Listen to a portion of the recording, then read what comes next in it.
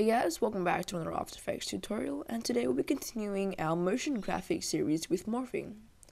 So morphing is a really simple concept that I use time over time in my intros, and I really want to share this with you because it's really helpful, and in my opinion it looks really nice. So without further ado, let's get started. Let's select the shape layer and create a square in the center of the composition, center the anchor point, and center it in the composition itself. The first thing we're going to do is convert this into a bezier path. So twirl down the rectangle 1, and in rectangle path 1, don't twirl it down, right click it, and click convert to bezier path. Just like that we get a path keyframe. So if I click on this stopwatch, this is something that I can animate with. So we're going to leave it at the start. And let's do the same for a circle. So I'm going to hide this for now. I'm going to go into my ellipse tool and make a perfect circle. And once again, align that in the center. So we're going to do the exact same thing. We're going to right click on the path, convert to bezier path, and set a keyframe. So now I want to Control C this, Control X to cut it. And I'm just going to delete this layer because I don't really need it anymore. Go into your square layer, make that visible, and click U.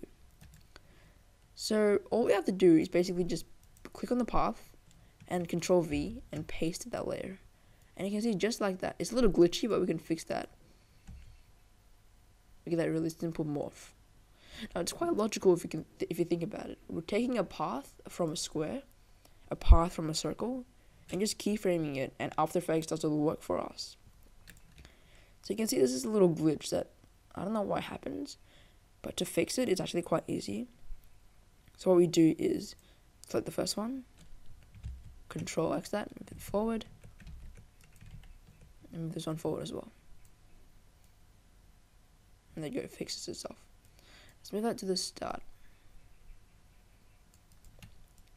And of course, what we can do is we can actually select this, select Easy Ease, and we can animate this property really easily. So we can that slow like that, and you can see just like that it looks pretty cool. So now this works for anything. Let's make a star, right? Star tool, so to the anchor point, align in the middle.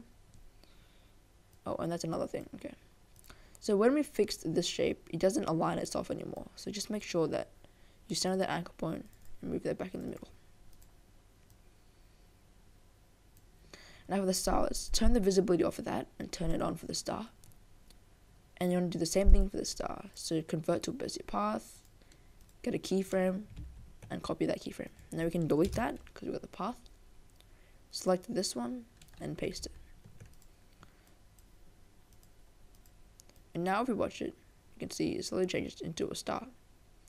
Now about that error that we had before, once you already fixed it, it won't occur again. So it's quite handy.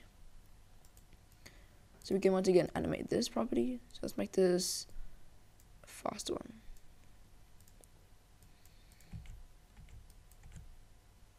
Like that. So anyway, that's just a really simple effect that not many people know, but it's just so useful and it can be used in so many different ways. Yeah. Now once again, this can be used for custom shapes, logos. You just gotta keep on experimenting it, but I'm just gonna show you these 3 basic shapes. So thanks for watching, guys, and I'll see you guys in the next one. Peace.